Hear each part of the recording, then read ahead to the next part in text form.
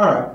We'll start in. Actually, the filming today is on the events of the career of Dr. Edward Holyoke, initially as a student here at the University of Nebraska College of Medicine, and also in a rather long and illustrious career as a member of the Department of Anatomy here at the College of Medicine. Actually, the event today is a part of the centennial, as you know, Dr. Holyoke, for the College of Medicine, which is in 1980, 100 years. And could I start off by asking you when you came on campus here as a medical student? As a medical student, I came on campus in September of 1928. 1928. Okay. What were things like at that time? Things at that time were, much as they were clear up through World War II. The impression you got of the campus coming up to it was the quadrangle, with the south building over here and the north building over here, and the hospital sitting in the middle, with the steps and the columns and all that. And that was just about the major format of the campus for years and years and years. And that's what it was when I came to school, of course. Who were your teachers then, let's say, in basic sciences? We started off in embryology. That was the first hour of the first morning of the first day, with Dr. Latta introducing you to your medical education. And he used to introduce you in a very, very effective sort of way. The student body with the brand new freshman class was invariably all assembled, because he didn't come in until the last moment. And then he came in through the back door with that quiet way of his and started down those steps. And it was silent when he came in, and the silence deepened, and the silence deepened, and the silence deepened until it was totally profound. By the time he got down in front of the lecture table, and then he turned around, "Gentlemen, it is my pleasure to introduce you to your work in medicine. Embryology is a very excellent elimination course. It has many intricacies." And started off. And he started off with a historical review of the subject. We used to devote a good deal more time and effort to that kind of thing, to the background of what we were doing, than we seem to have time for now. Basic sciences then, in your first year of medical. So that was the beginning. That was the beginning of the course in embryology. And then you started that same afternoon with bacteriology. I had a man by the name of Myers here teaching it then. He left not too many years afterwards. How many were in your class at that time? At that point, when the class started, it must have been 98, something of that kind. That was about what was coming in. That's in round numbers. And you had a 4-year curriculum? We had a 4-year curriculum. Of course, full summer vacations. It was just like any other academic curriculum. You began in late September, you were done about the 1st of June, and you had the summer off. And were they usually the first 2 years basic science? First 2 years were almost exclusively basic science. In the sophomore year, they began introducing clinical subjects through a series of introductory courses. There was an introductory course in physical diagnosis, there was an introduction to internal medicine, there was an introduction to obstetrics, there was those are the ones I remember very clearly. There were 1 or 2 or 3 more. All very, very small. The first 2 years were almost exclusively devoted to basic science. So much so that it was rather easy for a student in those days to take 2 years here and then transfer to another school for his last 2 years. So you were on campus then as a student from 1928? I was on campus as a medical student from 1928 until I graduated in 1934. Well, that's 6 years, so I obviously wasn't going right straight through medical school. 1930, I went into the Department of Anatomy as a graduate student, did a year there. And then in the summer of 1932, when I was about to start my senior year, which would have graduated me in 33, they offered me the job in the department helping to teach gross anatomy. Well, that necessitated being away from classes long enough so that I had to split my senior year and take it in 2 years. So that accounts for the other 2 years delay. I finally graduated as a medical student in 1934. Then I got into graduate work again while I was instructor in anatomy. You could do that in those days, be a full-grown instructor and a regular faculty member, and registered in the graduate college too. And completed a PhD in 1938. Then I was made assistant professor, practically handed me that with a degree, and I've gone from there. So you finished medical school and took a graduate work right in the middle of the Depression, didn't you? Oh yes. In fact, that had something to do with my doing it. Here were all the people coming out of medical school, going into internships with literally no way of getting their bread and butter, and going on into practice and really meeting a clientele that paid them off at ham and eggs or bacon or what have you, because they didn't have any. It was a very, very good time not to get out and start practicing medicine, which of course most of our contemporaries did. And during the 30s, what happened on the College of Medicine? You said it stayed the same until... The College of Medicine stayed essentially the same. A lot of things happened. Conspicuous building, no. There was some building done mostly under the auspices of the federal programs, the Federal Works Administration and so on. It was under that program that they put steam tunnels in and renewed them. And they eventually put an addition on the west end of Conkling Hall.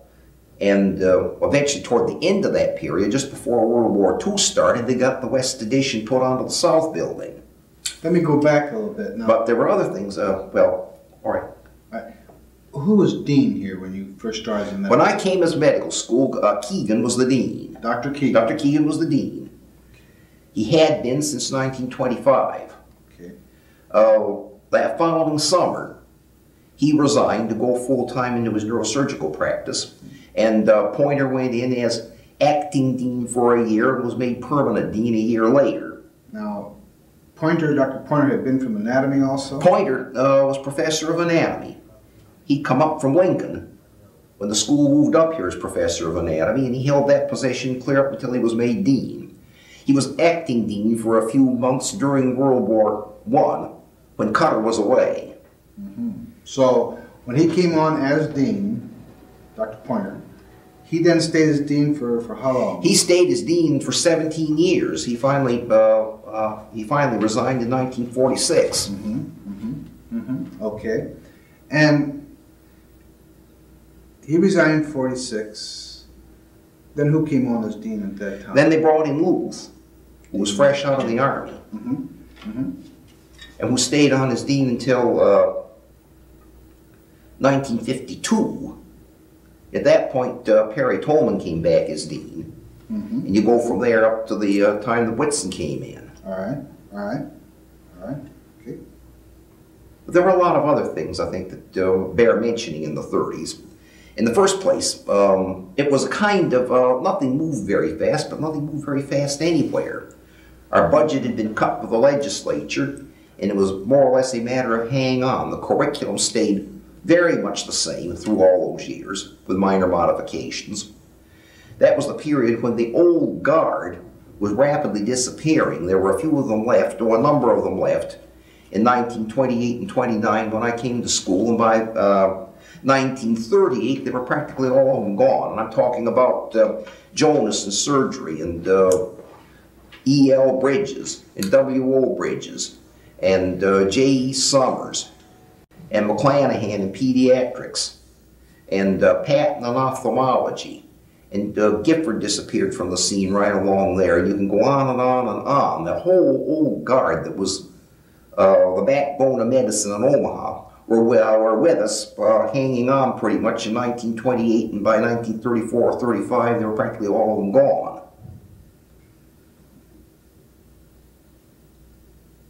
So you saw a much transition occur then as you... So in that respect, there was a tremendous transition.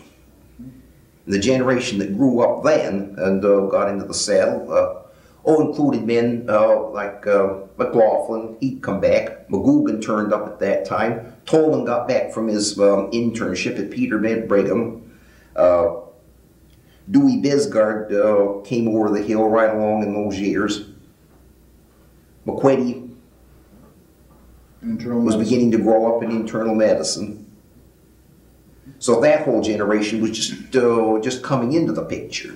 Then there were some intermediates that kind of bridged the gap, like Bliss in internal medicine and Conlon and so on. Now these were all voluntary faculty, basically. All voluntary. All the clinical teaching was done by a volunteer staff. We had a little help in clinical pathology from a man or men that were paid part-time. We had Macklin here who helped with the anesthesiology and did some work in radiology. Then we had a full-time man come into radiology by the name of Pierce. He came from Michigan and I think probably turned up in 27 or along in there. I know he resigned in 29 and they brought in Howard Hunt. And of course you know the rest of that story, the years and years and years that Howard Hunt ran radiology. But that was it.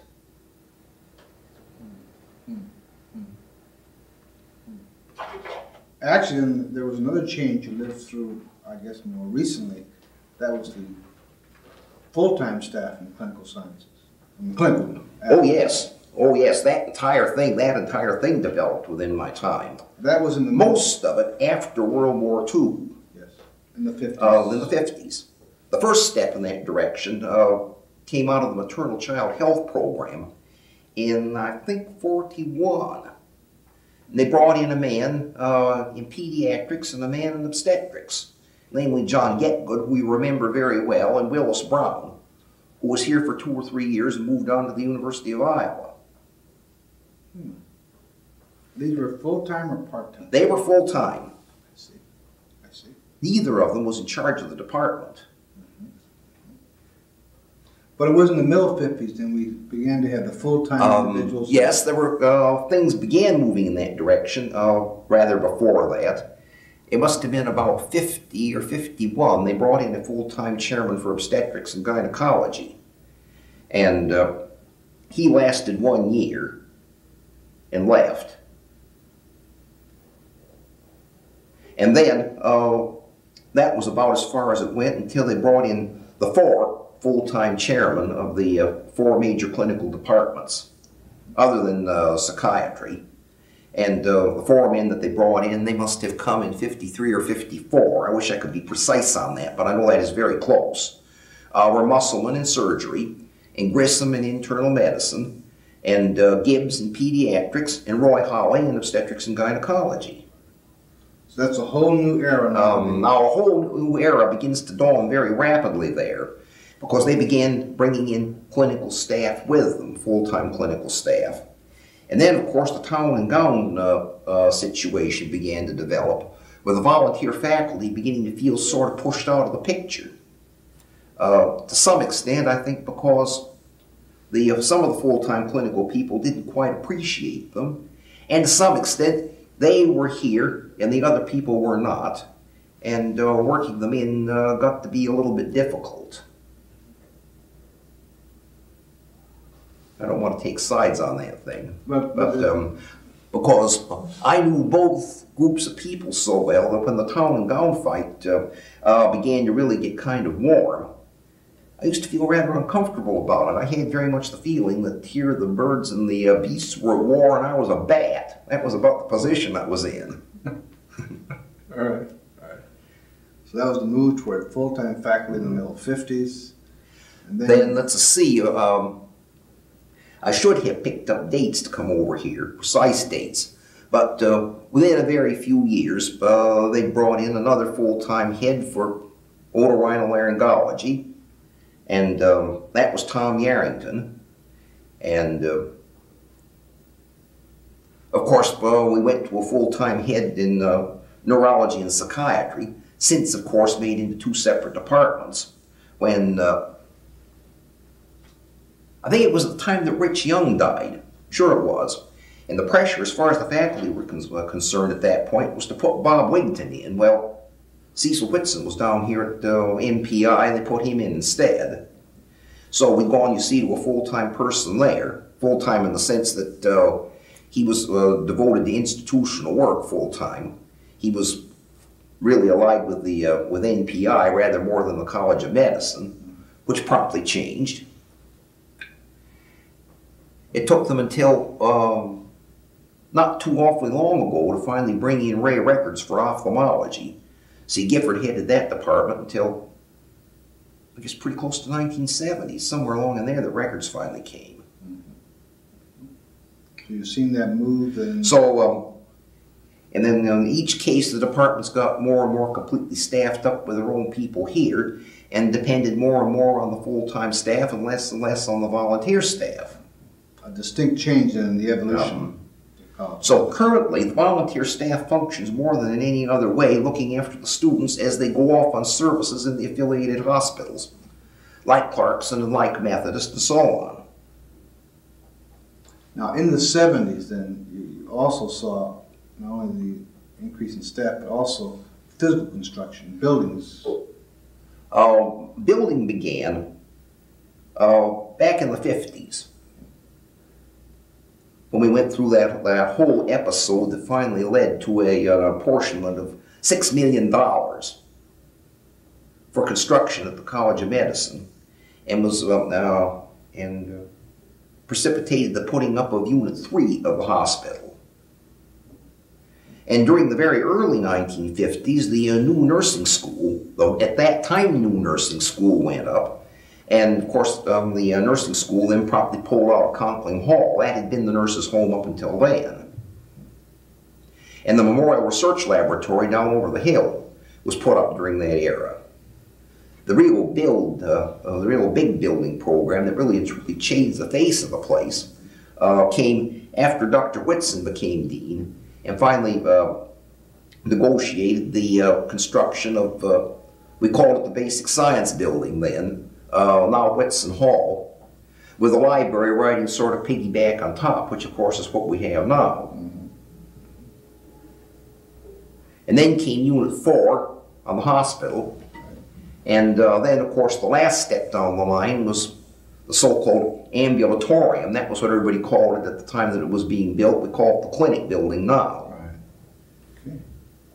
And during that same episode, coming up to about 1970, they put up the permanent parking structure across the street and began to move over across 42nd Street. And then it was after the 70s that we really went across the street and began by putting up still another brand new College of Nursing and the Pharmacy College, which moved up from Lincoln. So you've seen many changes then. So all that, the entire face of the place is completely changed. Getting back to I yourself. didn't get back to the putting up of the Epley Institute. Right. Getting back to yourself now, you finished graduate work, you then taught here at the College of Medicine. Well, I finished my graduate work in 1938. Mm-hmm. So at that point I went from instructor and graduate student. As far as anybody in the student body was concerned, I was an instructor all the way through that. Mm-hmm. To a little bit more permanent member of the staff, namely an assistant professor. Along about in there, but I was beginning to get notions of getting married. And a year or two after that, of course, World War II came over the horizon. And then, since I had a reserve commission at that point, I was promptly told to resign it, that I was an essential teacher here. So I obviously set out the war here. Well, by the end of the war, I was past the point of no return. I'm talking about going over to clinical practice. Mm-hmm. By that time, I had a family. By that time, I was getting on into my late 30s. And it seemed as though by that time, every time I began thinking about possibly making a change, why somebody came along and tacked a little bit more onto the salary, that sort of thing happened. So one way or another, you stayed in anatomy. I stayed in anatomy. How did things go in anatomy for you? Did you enjoy the work? Very much. That was fitted me very, very well. I very much liked doing it all the way. I was spared the phase of medicine that I never did like the idea of, and that is the economic phase, the business of sending bills, the business of making collections and all that sort of stuff. Mm-hmm. I was in a position where I very rarely had to charge anybody for anything, so the monetary end of medicine never came into the picture. I used to practice some. During those graduate years, for one thing, I used to fill in down at the Lutheran Hospital when a resident they had there used to go off on his 2 or 3 times a month benders over the weekend. I used to fill in there. I used to, from time to time, fill in for some of my friends around town. When they went off on vacation, I ran their offices for them. I did that kind of thing. But I never actually went into my own individual private practice. You were in anatomy? Yeah. For years and years, I used to get called over and scrub in with a surgeon when he thought he was going to get into an anatomical problem that he might want a little help with. I've been doing that off and on until about, I almost dropped that when I became chairman of the department because there didn't seem to be time. When did you become chairman of the department? 1960. 1960. 1960. You're writing some of your recollections and anecdotes about some of your colleagues, both in basic science and clinical. How do those events affect your life as far as, let me be very blunt. I first met you 25 years ago, and you scared me to death. The cubicle and the star chamber as far as the examination, was that something you were accustomed to, or was that part of the treatment? That was part of medical student life. And I mean, my generation got the same treatment from a slightly different group of individuals. Dr. Latta, of course, was one of the most frightening things that ever presented himself to a brand new class. And then there was Gradinsky up there in anatomy, and his chief claim to fame was the way he could tear a student apart.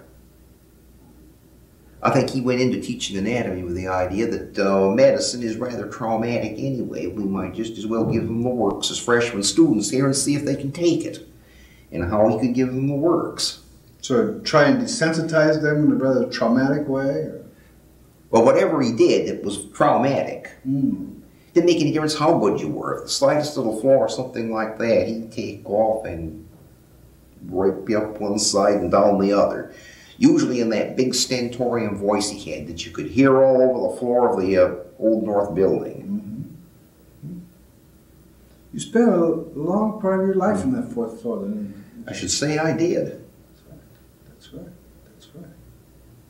And then Pointer was a rather imposing character to a freshman student. He was an anatomist, and then he became dean. Then he became dean. I think Pointer is remembered as a really colorful factor, as kind of a unique personality. A good deal more by the people that had him in his years as professor of anatomy than the students that were here during the time he was dean. He was still the same kind of a personality, but he was a little bit more remote. He was off there in the dean's office, and he didn't play quite the same role in the medical education that he used to as professor of anatomy. But the point was that here you were, you came into school with a group of, say, 100 students. That was cut to 85 after a while and was stable there for years and years. You knew perfectly well that that class was going to be down to somewhere around 75 to 80 by the time it got through with the sophomore year. That a good deal of what was done to it will be done in the freshman year. You were playing for high stakes. You really didn't know whether you could make it or not. And very obviously, it was a high-pressure proposition. And very obviously, a lot of particularly insecure students that were on the borderline found it very traumatic. Those of us who were fortunate enough to stand up here a little higher in the class began to get a little bit more secure when we found out that we were making it. But does that have something to do with intelligence or just your overreaction to stress? I think in most cases, the students that didn't make it for a combination of, let's say, aptitude, plus interest, plus motivation. Some of them weren't quite motivated enough to really and truly study effectively. And a few of them, I think, that might perfectly well have made it folded up under stress. I do think that is true with a few. It perhaps still is, but I don't know how you build a certain amount of stress out of medical education. You're playing, any way you look at it, you're playing for what you hope is going to be your life career. Now you're facing the test, and are you going to make it or aren't you? There's no way of keeping that out of the picture. It just wasn't quite so blatantly stuck in your face all the time now as it was then. Looking back over it, it's almost 50 years. What do you think have been the significant changes in medical education? You alluded to some in basic sciences earlier. Of course, medical education changed, had streamlined itself in many ways. For instance, they will tell you that 3/4 or more, and I think that's a conservative figure, of all that is known of medical science has turned up since I started medical school. So there's a great deal more to learn. Well, at the same time, people were beginning to get restive with the idea that they couldn't get on to medicine, they couldn't get their hands on it until 2 years of basic science. And the feeling was that a student would be a little bit more highly motivated if he got to being, quote, a doctor a little earlier in his career. Now, whether that is true or whether it is not, I don't know. I've always wondered about that, but that was the feeling. And then there was a feeling that clinical medicine had grown to the point that perhaps some stuff that wasn't totally relevant was taking up time in the teaching of basic science. Trim back the teaching of basic science, streamline that, and make it more efficient. You'll have more time to teach the clinical medicine. The first target, of course, was anatomy, because that had far and away the biggest block of time. So that over the years, when I started medical school, the course in gross anatomy ran 450 hours. And the Department of Anatomy collectively had something over 900. We had the entire freshman year, except afternoons, for half of a semester. And that was devoted to bacteriology. Other than that, it was all anatomy. Embryology, the gross anatomy, the histology, and then the neuroanatomy. That filled the whole year. How's that compared to now as far as the time in anatomy? All of anatomy now is pretty much taught in the first 2 quarters. And other things are taught at the same time. They're taking their biochemistry now. I'm ashamed to say I don't know precisely what the curriculum for those students is, because I'm away from the curriculum committee and it changes from time to time, but that's the general idea. Right. Any changes you've seen reflected as far as the clinical aspects of medical school? Oh yes. The old system of, as a junior student, you went up on the wards and were a clinical clerk. That was your hospital contact, that was your clinical teaching then, plus all the various clinics when they brought the patients in front of you, and the lectures and so on that were held. The senior year, you went into the clinics and put in your services there.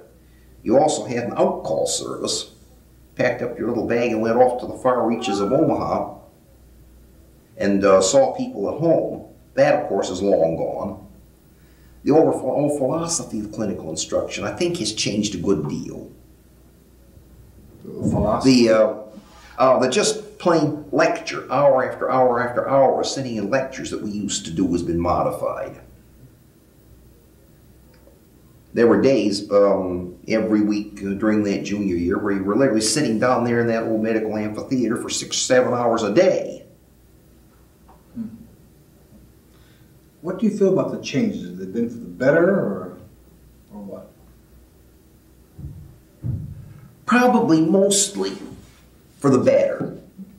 I think there's been enough time pressure put on, particularly with a 3-year curriculum, so that we've got away to some extent from the philosophy of medicine. Your medical education comes so fast you don't have any time to sit back and think about it. One thing I think that may be restored a little bit with going back to a 4-year curriculum. Nobody seems to have time anymore to develop the history of embryology or the history and philosophy of anatomy, which used to be done for us so very, very ably by Latta at the very beginning and Dr. Pointer later on. You got a kind of a feeling for the atmosphere of medicine that, as far as I can see, isn't given the student anymore. I do think to some extent medical education has let's say, changed from what used to be a period of education into a period of training, if you can... Yes. Everything now has to be relevant. Everything has to be applicable. Everything has to be at the root of a definite clinical problem. Otherwise, you don't have time for it. This in spite of the fact that someday something that isn't particularly relevant, say physiology or anatomy, might suddenly turn out to be highly relevant to something that hasn't come over the hill yet in clinical medicine. I've seen that happen many, many times. Okay. Okay. Well, thank you very much. I appreciate your sharing the events of your own career here at the College of Medicine and how you've seen the College of Medicine evolve for almost the last 50 years. It has been over 50 years. Thank you very much, Dr. Holyoke. Thank you.